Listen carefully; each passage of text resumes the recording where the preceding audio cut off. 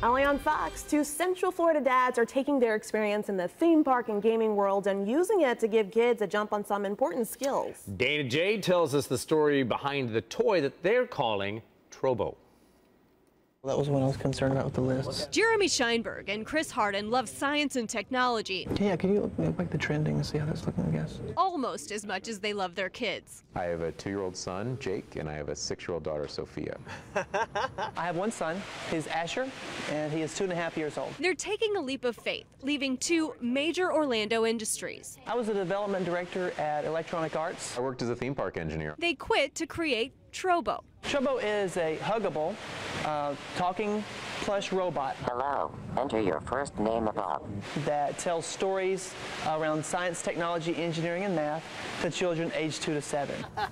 The dads say their kids' questions about science inspired them to create two Trobo characters. Edison is named after Thomas Edison, and Curie is named after Marie Curie, also one of the most influential scientists in history. The child follows along on their tablet as the Trobo reads an interactive story. The questions that kids have, there's tremendous amounts of science and engineering in those questions. If it could just be explained to them in a way that is at their level and is fun and engaging, that will be lifelong learning that'll carry with them forever. Right now, Team Trobo is working on raising money through a Kickstarter campaign. The dolls they have are prototypes.